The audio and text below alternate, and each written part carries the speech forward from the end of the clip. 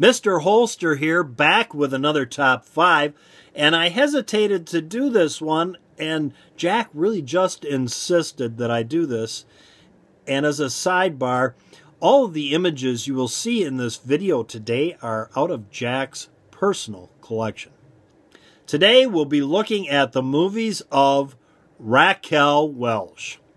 Number 5.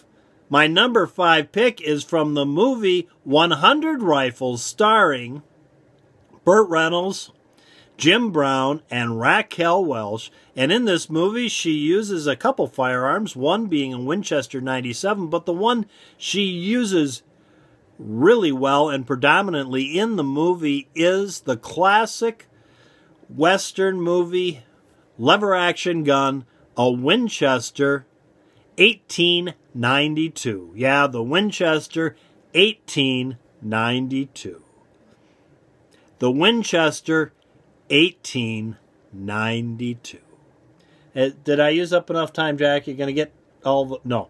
The Winchester 1892. She uses it incredibly well in this movie. Is that right? Okay.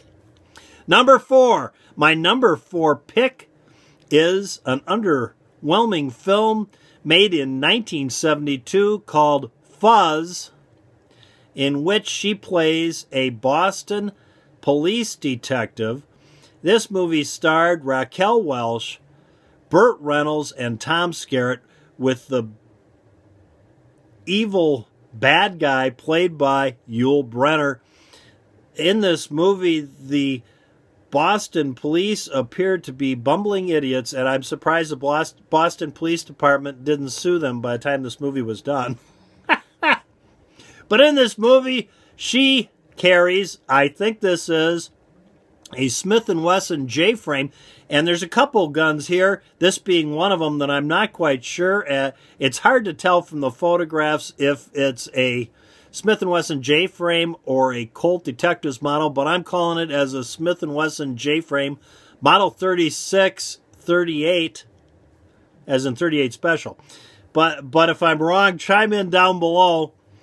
It's really hard it's hard enough for Mr. Holster to see as it is, much less in these bad photographs. Not to mention, it's hard to look at the gun here.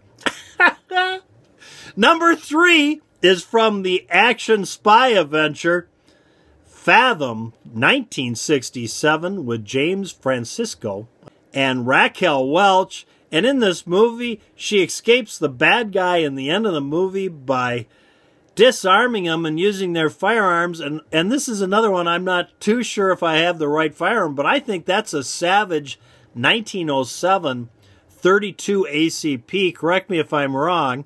Take a look at the photographs. Nope, not that one. Yeah, it's in there, Jack, but that's not what that. There we go. Back to the gun. If you think I'm not right there, just let me know down below in the comments section. Number 2, my number 2 choice is Bandolero, with Jimmy Stewart, Dean Martin, and Raquel Welch. And in this movie, she uses Dean Martin's Remington 1858 New Army factory conversion. And we talked about this the other day. If you look at the gun carefully, it's really not a Remington at all. It's a Colt single action Army that's been modified to look like a Remington 1858 New Army. There you go. Now, my number 1 pick, yeah, and this is a good one because this is a very unique gun and lots of good images of the firearm too. This we can clearly tell what it is, and I want you to carefully look at the images to make sure I'm right, though. This movie is called Hanny Calder. Yeah, Hanny Calder. And in this movie, she uses a Tronter self-cocking revolver. I think I have that name right.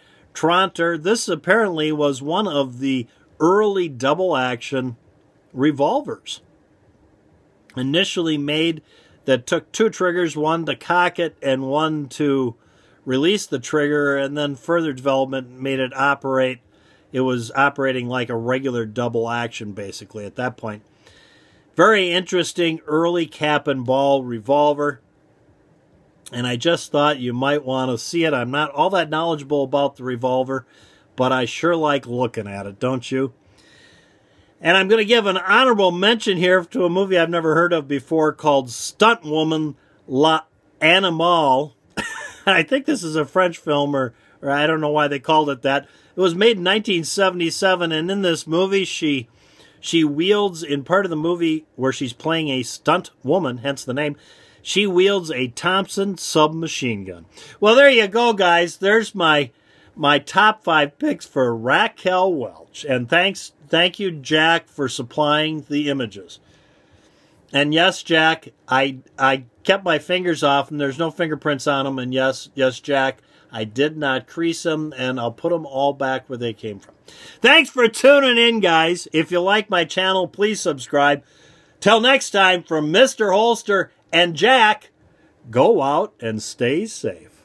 Before I leave you, though, I'll leave you with one final picture of Raquel Welch. And all I can say is...